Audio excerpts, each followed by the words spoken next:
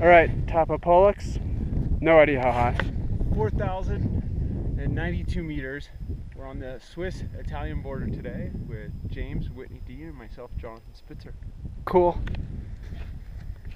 Here's the view. Don't know if you can see it that well. And these guys climbed this incredibly fast, awesome style. Felt good about it. Only as good as our guide. Yeah, he kept us safe. Now he has to keep us safe down, and I'm not good at down, so we'll see how that goes. That's when I switch you over to lead. That's right.